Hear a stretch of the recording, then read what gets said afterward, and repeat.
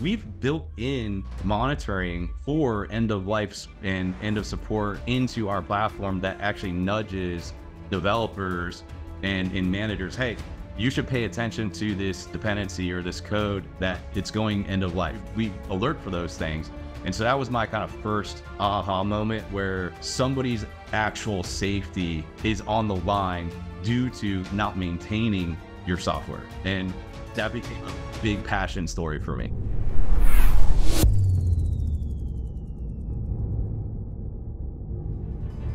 This is All Quiet on the Second Front, a podcast where boring conversations around defense tech and national security come to die. Join me, Tyler Sweat, and my Second Front comrades as we dismantle the mundane and cut through the bureaucratic BS to demystify the world of defense tech. But be warned, this is not a typical government podcast. Ready to get weird? Welcome to another episode of All Quiet on the Second Front. I am not your host, Tyler Sweat. He's out for this week. My name is Enrique Oti. I am the Chief Strategy Officer here at Second Front. I'm calling in here from London, England, where I hang my hat. We were trying to expand Second Front out there to the UK and NATO and other parts of the world. Some of you may know me from my past life as the CTO of Second Front Systems and my previous work in the Air Force at DIUX and Kessel Run. So welcome to the podcast. Got an exciting episode today. With us in the studio is Jeremy Vaughan. Jeremy Vaughan is the CEO of Start Left, which is an application security company. And we're going to have a great conversation about security, about startups, about national security, and honestly, whatever else we end up talking about. So Jeremy, welcome. Hey, Enrique, thank you for the invite. And it looks like we're both special guests. Yeah. Yes, we are. So, Jeremy, let's start off. Look, every great villain or every great hero has an origin story. What is your origin story? What kind of trauma in your life led you into being a founder of a startup and working in cybersecurity? Because as we all know, this is a horrific industry that I would never try to force my children into. So what is your origin story that brought you to this world? Trauma. Oh man, I like the question. That's very good. I guess you could start out with childhood trauma. I've always been entrepreneurial. Always been into new things, and kind of grew up when my parents got divorced, poor, right? And so I was like, man, I like really nice things. I want a nice car. I want to get out of this small town when I graduate, right? And so there's more opportunity outside of the country. And so I basically did a lot of odd and ends businesses, from landscaping, mowing lawns, to cleaning, commercial buildings and things like that. And, made a lot of money as a teenager, and that kind of entrepreneurial, spirit stuck with me all the way through. And, trauma was college. I hated it. Yeah. I struggled and got through on the 5-year plan, and then went into corporate environment and hated it. I've always been a rebel, and I'm always like, why do we do these things this way? And always questioned authority, and why can't we make this more efficient? Why is this process this way?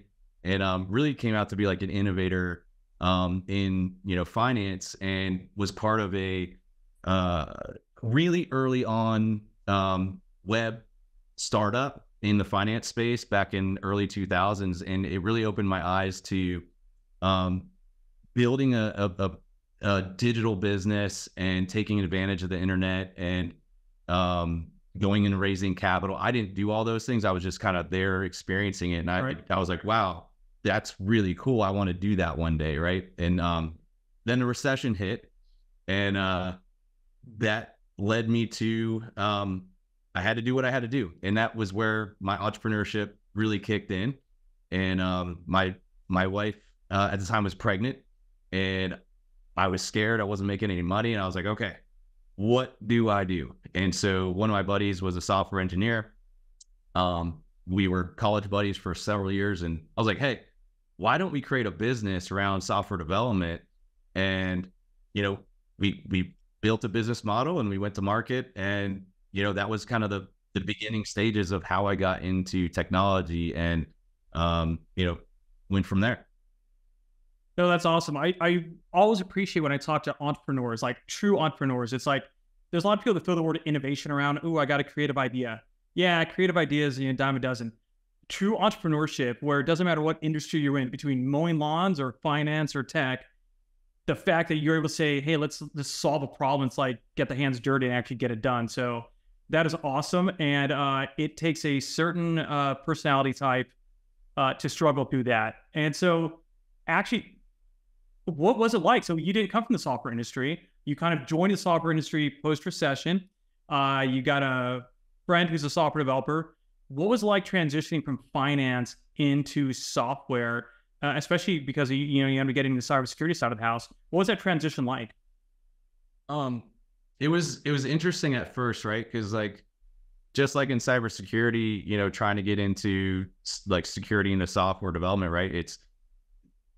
You have to learn both languages, right? And so going back to then, I had to learn a new language. I had to learn software development. I had to learn, Scrum, Agile, all of the terminology that we use. But I think I aligned really, really well with software in the industry, because I'm a learner. I'm a lifelong learner, and so I've continuously reinvented myself, every probably like 7 to 10 years of, hey, when I hit a challenge or I see a problem or an opportunity, I don't let my lack of knowledge or skill hold me back. And I think I just like R&D, right? Like, I go super deep on reading. Yep. I want to solve this problem. I want to understand everything, and I surround myself with much more smarter people than me, and just ask a lot of dumb questions until I get smarter. And then it just kind of opens my eyes to, okay, here's how we attack the problem. Here's the business model. Here's some tech that we can use, and go from there.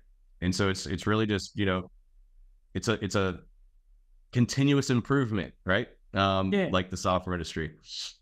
Okay, so I'll go a little off topic on this, on the tech side, but with that kind of personality type of, you like to do R&D, you like to solve problems. What do you do for fun? Do you have any hobbies? I feel like you're like the kind of guy that's a mechanic or something, builds a car, or I don't know. What do you do for fun with this kind of mindset? Honestly, I get out of technical stuff completely, and I also am a guy that is I would say I'm social, and I'm a little bit emotional, right? So like, I like to hang out with friends and family. I like to maintain relationships, and so a lot of my fun is doing kind of group activities, whether it's mountain biking, pickleball. I'm very active outside of sitting behind the computer during the workday, right? And so I'm always like, hey, let's go do this spontaneous like hike trip or island trip or mountain trip, and get together and do things. So it's important to note, though, it is hard to maintain like relationships outside of your business relationships, and majority of my friends are our investors or our partners or our clients, and it just so happens that like you build better relationships with those people just by, hanging out with them after hours. Right. So yeah, that's very true. It's like, there's this kind of view. Also, we also have this view of a work-life balance. What is that work-life balance? But you're right. Over time, especially in the entrepreneurship startup ecosystem, it's not like a regular 9-to-5 job. Like, your startup is your life. And so your work-life balance ends up becoming other people in the industry, other people in the company, like midnight phone calls with my CEO just because we have to talk about something. So yeah, I totally understand where you come from on that. It is definitely a change in the social scene. Yeah, it is. But yeah, it's cool because it helps out the business, and it helps your personal social life too. But you did nail it on the head. I love working on cars. I'm a car guy. The problem with that is I would get very anxious if I started a project and I can't work on it like consistently, and I go into the garage and stare at it, and it's like just sitting there, it would drive me nuts. So until I get a little bit more free time, I will not start a project and get overly ambitious about that. All right. So talk to me about your current project. Let's call it a project. Start left. Tell me about what it is you guys are doing. Like again, with any company you're founding, it's like you see a need obviously in the space. And so what was that need you saw, and what are you guys doing to tackle it? Yeah, I would say let me kind of go with the origin stories, plural, because it kind of exposed like how we figured it out, and why behind the company too. So like we started off as a services company, and not really many people know that. And so we developed a methodology called the Chief Product Security Office, and it was really just an intuitive way of how can we bundle services that are complementary to like all these virtual CISO consulting firms that popped up, 5, 6, 7 years ago, and really offer a complementary thing. And the reason why is we kind of realized like through our services is, and Gartner references this, is product focused DevOps is, companies' organizational design is starting to move towards product teams and taking advantage of small, high-performant teams focused on building world-class software. And that's ultimately the purpose of DevOps. And I think a lot of people get that wrong. Oh, we have a CI/CD pipeline, we're doing DevOps. Nope, that's not true. How is your organizational structure being designed to do that, right? And so along the lines of solving the kind of intangible problems that, comes with a systematic program of culture, right? We all talk about culture as DevSecOps, and everybody's arguing about is it SecDevOps or DevSecOps? Like, who cares? Doesn't matter. Like, it's irrelevant. Right. Like, how are you changing the culture? And if you kind of go back to like Gene Kim and even all the books that he reads or references in his series, is DevOps was really meant to provide a culture to build world-class software, right? And do it fast and protect the organization while doing so. And so I think a lot of people are like not really going back in I've been in the industry for like 16, 17 years now. And like a lot of the guys and girls that, I worked with at the beginning, they always gave me books to read. They always were like, here's how we solve problems here. And like, I don't feel like that's really happening. And like people are just like adopting technology so fast, tools so fast, that they're forgetting to take a step back and looking at the overall, like, how do we solve this problem?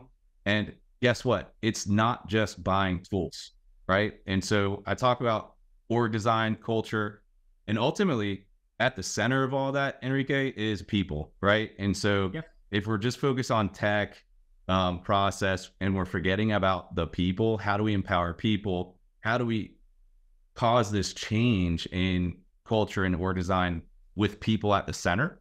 That's how we actually solve these problems, where we are still enabling that high performant teams to build world-class software for people, right? So I would say we're one of the only platforms that are focused heavily on people, and through our services that's how we learned, is like, how do we do this as seamlessly as possible to get security built into product teams and really enable what DevOps should be doing, but also inflicting the change of we're actually doing security in our work all day, every day, like we should be doing. And right. So that's kind of like what happened and what we're focused on. The why story though, which is my passionate story. I don't know if you did any research on it, but my daughter is a type 1 diabetic. We use mobile application to track her, and an IoT device to track her blood sugars, all day. She's almost 14 years old now. This happened when she was 8. The mobile app failed overnight, and when you change your behavior to trust a technology, you tend not to wake up in the middle of the night. You trust that it's going to alert you, right? And so it didn't alert us that night. And so I super basic way to find what happened is I just went on the iTunes store, the Apple store, and this particular medical device company did not update their mobile application in over 2 years. Now, how many times has the OS updated over 2 years? So that is called software decay or code rot, and configuration, starts to mess up and you lose features, right? And so she was a 47 blood sugar at that time. It didn't notify us for 3 hours. Yeah.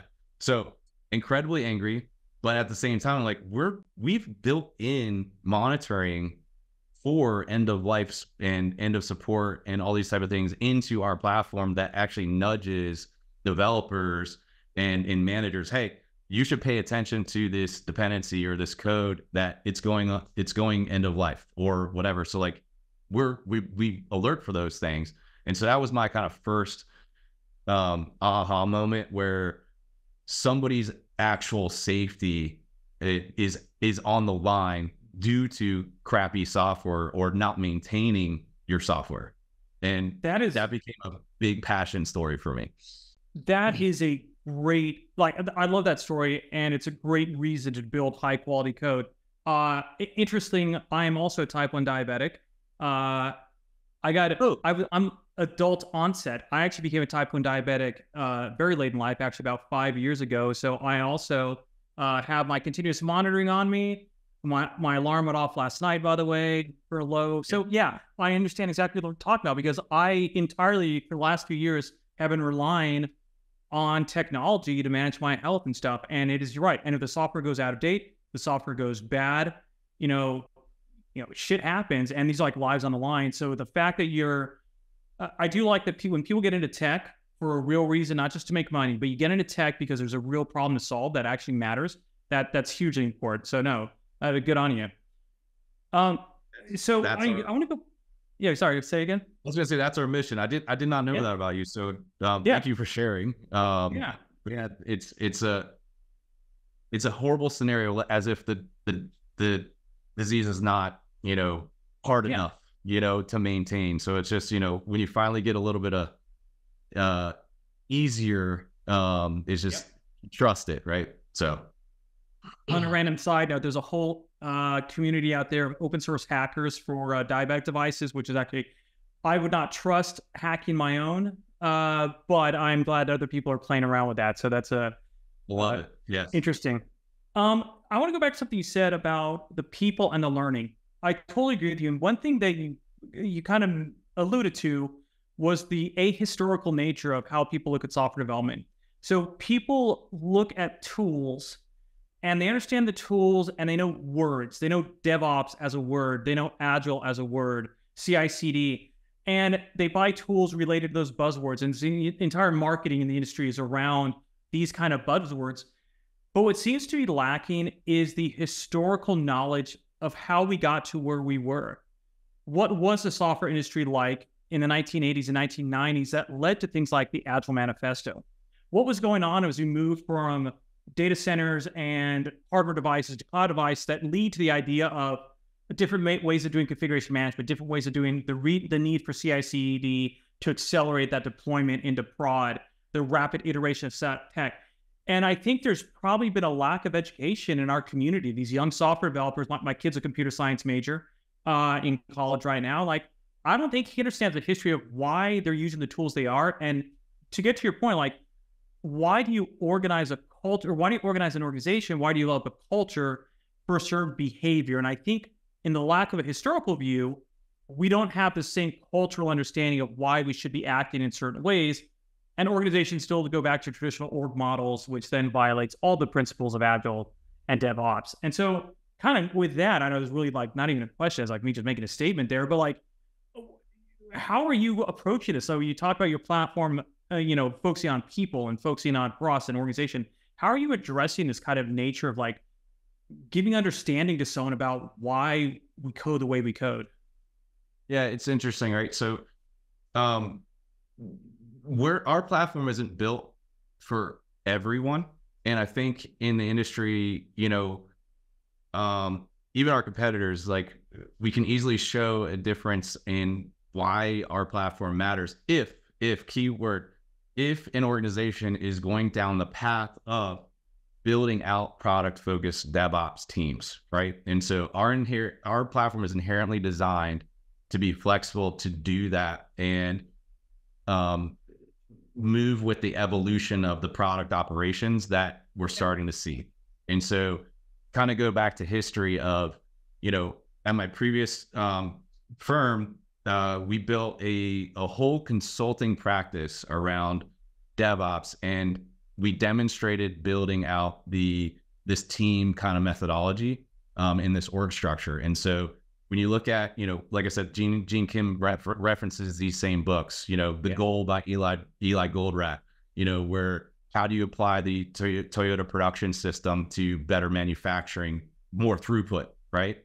And then the concept of like surgical teams, when you go into a hospital and there's a surgeon, the surgeon's in charge, right? He's the expert, or she's the expert. They're orchestrating all of the other experts in their respective fields, but they're in a small team structure. And guess what? That small team structure is super efficient, and they kind of can almost read the room and read what they need to do with each other, but they know they're going to get mentorship and guidance from each other. And it's just really, really productive and highly performant. And so, we did that in our previous consulting firm, and it led us to compete with our competitors, like faster delivery, 3 to 5 times faster. Like we deliver stuff in 3 months where our other competitors were delivering in 6 to 9 months. And the CTOs and CIOs that were our champions were like, how are you guys moving so fast? And how are you delivering such high quality software? And so we're like, oh, we adopted cloud, we adopted CI/CD, and by the way, we structure our teams like this. Yep. And they're like, wow, we don't structure our teams like that internally. How did you learn to do that? And it started off as like a philosophical, like, do we do this? And after experimentation, it worked. And so again, just following that methodology. And what's cool about that is, Microsoft just came out with their kind of new methodology of putting deputy CISOs on product teams, right? And the focus is on incentivizing around security, and security needs to come first. And so, I wish I could say I was genius to see that, 16 years ahead of time, but like, it's cool to see that methodology kind of following through on, okay, it's not just about the tech, it's the people, right? How do we take advantage? Because everybody in software is really smart, right? But like, if you can't actually align them on a shared vision, a shared understanding, a shared mission, a shared goal on like what we're all doing together, it's just chaos. And so you throw tools and all that kind of stuff in the middle of chaos, you're just creating more chaos. Yeah. So I'm going to ask you a question. I'm not sure if you have an answer for it, but I'll throw it out there anyway. So when you look at a well-organized product team, you generally have a mix of product managers, UX, UI designers, and engineers. You're now talking about throwing in kind of a security role to it, like a CISO role to it. But look at that core team, absent CISO, and you look at the role of UX, UI. I've had this debate now with multiple people, and it's a really fun kind of conversation about like, what do you think the role of UX designers are on a team, on a security team? Because most security teams, when you talk about security operations, security development, when we talk about the security aspect, normally UX is not part of that conversation. So I'd love to know if you have a thought, if you have a vision of how UX contributes to security of a product or security of a company. It's actually an interesting question. I've never thought about it that way. So let me just maybe paraphrase that question back so I understand. Are you asking how can a designer or design team add value in the delivery of a security product, or how can they add value in the delivery of security itself? The second. So how can the UX UI designer help with securing a product or your company? Like this is like there's a reason I asked this question.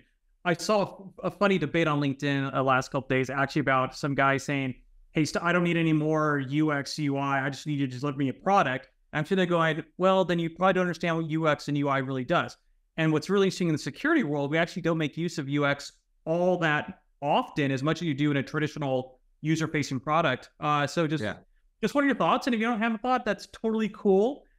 This is just something, as you're talking about these structured teams, I'm wondering what do you think the role of a UX is in this? Yeah, no, that's interesting. Securing a product with a design team. I've never thought about that before. That's a definitely interesting concept. I know for us though, I mean, we use designers on our teams all the time, but they're not really thinking in the way of security. They're thinking in the way of like user personas and what value do we deliver per user persona, and then how do they make that as easy as possible for that user persona to get their action. And maybe that's the direction we can take it, is building security in is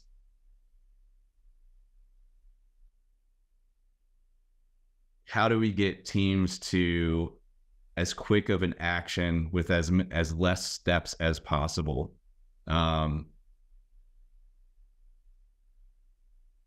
Using UX design. It's an interesting concept for real. I would have to think on that one. Give me Awesome. a cheat code.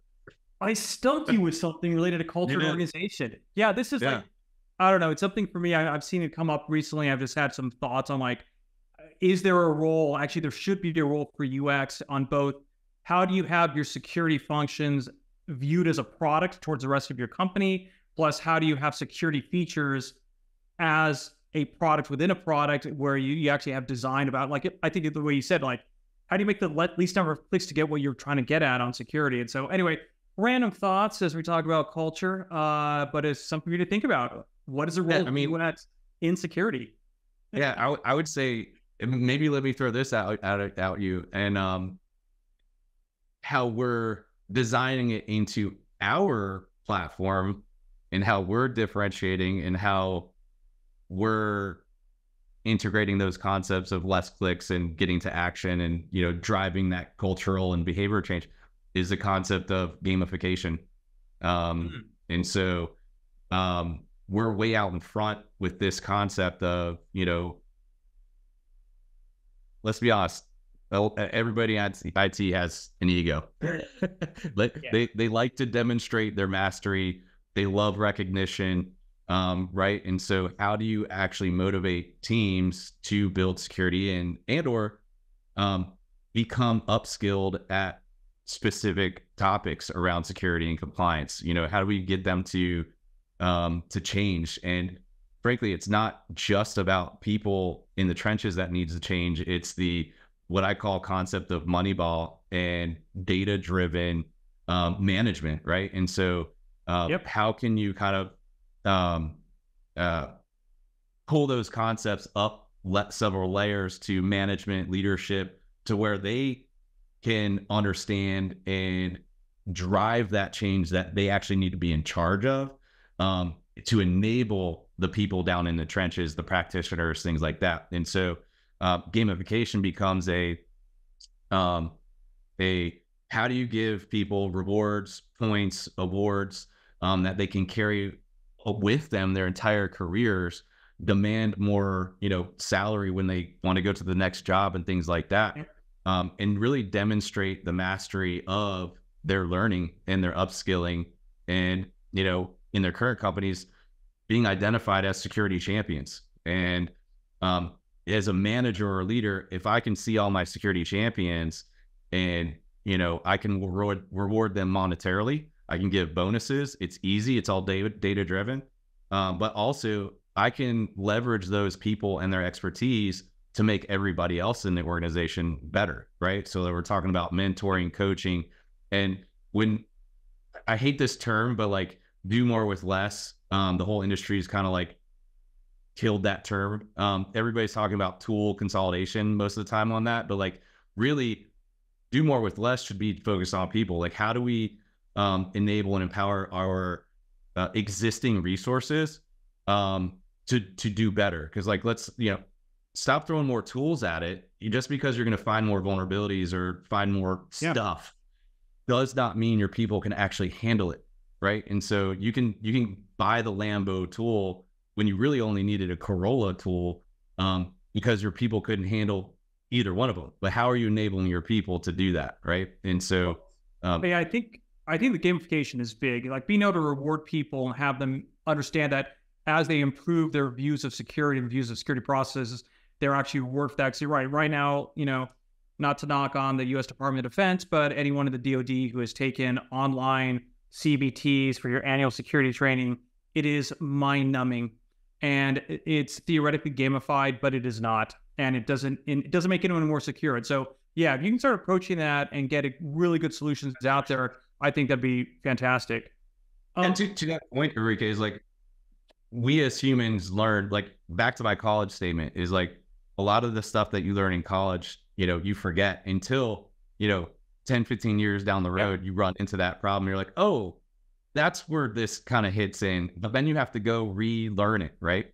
And so us as people, as humans, like we learn in context and when we just created that challenge or problem or issue. And so the serving up training that is gamified to people as they create the issue, and it's like, hey, you just created this thing, this vulnerability, whatever it is, this compliance issue, and they can learn on the fly. Oh, shoot, I didn't know that. I can learn on the fly what I did, why it matters, and how to fix it. Like that's powerful, right? That's where that knowledge is actually going to stick, and then wisdom is built when you can continuously implement that thing that you learned, right? And so that all of those concepts are baked into the gamification that we're doing. So I got one more question for you. So as you know, a lot of our listeners are really out of the national security community and national security tech community. So you guys did not start off as a military focused, national security focused company. You're focused on, how do you make security of applications better? But I know you're kind of looking in that direction. So tell me a little about what your plan is. Are you looking to drive into national security? Where do you think you fit in the ecosystem here? Yeah, I mean, our initial go-to-market was, focused on software companies, and we're very passionate about, whether it's critical infrastructure or it's private markets. Is fundamentally we're all built on software that's not very great, and it's aging. And it's delicate, and simple things can kind of hurt us, right? And so, obviously, being a U.S. citizen, grew up in all of my family on both sides have always been military, right? I'm kind of the black sheep, I guess you could say, that I didn't go into the military, but but I'm still passionate about my country, right? Yeah, and so. It is always like, how do we get into the federal space? But the problem is like all the innovation that's coming out that the federal space should be leveraging cannot afford both cost and time to get FedRAMP certified or whatever certified. So it blocks us, right? And so we're trying to partner with several companies like you and a couple other ones that I mentioned previously. Is they have that same argument, and they're talking to the leaders in the federal space that all of these requirements that you guys want, the commercial space has it. There's startups that have these things that can actually move the needle for you, but the requirements to actually get in and help are way too high. The cost of entry is way too high. And so it's both hurting the startup and it's hurting them as well, right? And so, it's one of those things like are we still going to operate in status quo, or are we actually going to like look at the problem and solve the problem? And if there's commercial opportunities that can help you, why not maybe like lift some of the gates there and, do what commercial companies do proof of concepts, see if it works, see if it's not vaporware. Like, if you're buying stuff that's like 5, 10, 15 years old to solve modern problems, I shouldn't have to say it out loud, but like, really? Well, yeah, we can't keep selecting products based off of PowerPoint decks. We actually have to see it in action. Yeah. So look, I'm excited with what you guys are trying to do. I completely agree with moving security earlier in the process, making sure everyone on your team is focused on it, make sure the culture is built around it. Because you're right, if you want commercial companies or you want the government to be able to get through all these accreditation rules and compliance rules, we can't keep just making them longer processes. We have to find ways to automate. We have to find ways to inherit between various companies as you build stacks of technology together. So, no, it's great to talk to you. It's great to see you. I know you and I will have some more conversations about a few of these things, especially like how do we tackle these big compliance issues. But I really appreciate you taking the time to be on the show with us. Awesome. No, it was definitely a great conversation, and I appreciate the time. And I'm gonna have to go stew on some of this stuff now and go down some rabbit holes. Good. I like to make people think, so I did my job. Yes, sir.